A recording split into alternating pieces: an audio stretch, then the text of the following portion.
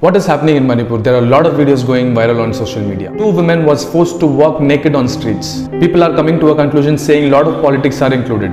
By now you would have come across all the news channels and social media where two women are walking naked on streets. But where, when, how did it all started?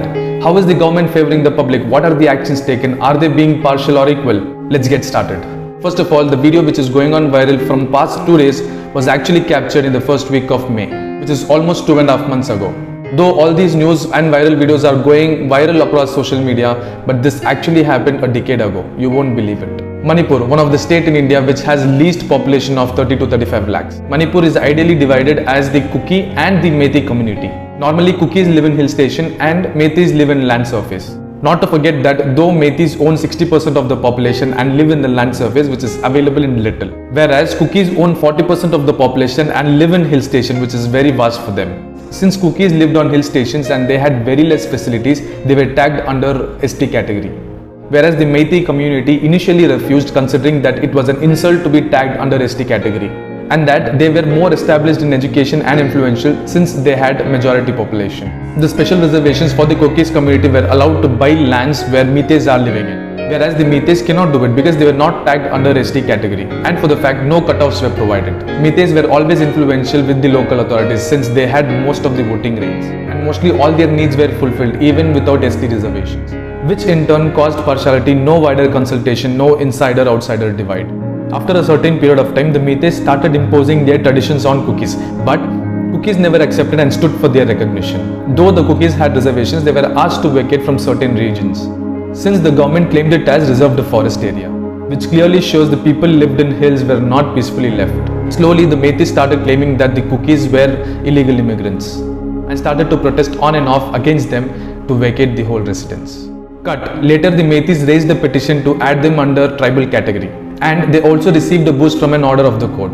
That's when Kukis organized non-violence protest in 10 hill districts, which was suddenly broke as the most violent protest, where the armed force came into picture with the shoot at sight order from the central government. This is when the two women from Kuki came into picture. It's not only about them, it's about a father and a brother as well.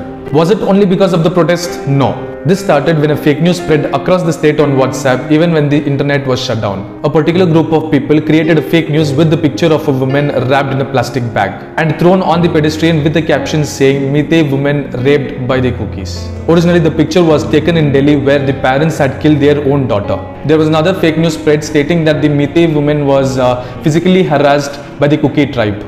Whereas this incident happened in Rajasthan, who was involved in domestic violence by her husband.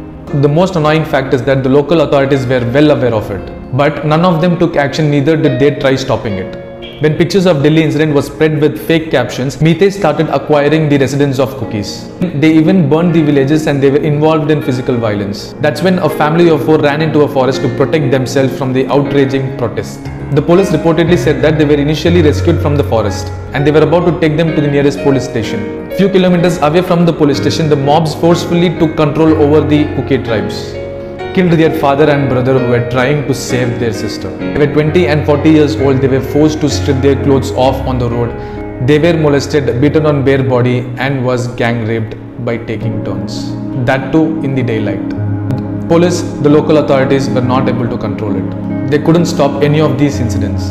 Do you believe that something like this happened in front of local authorities and they couldn't do anything? Why was it not actioned on the same? This particular incident happened on the 4th of May.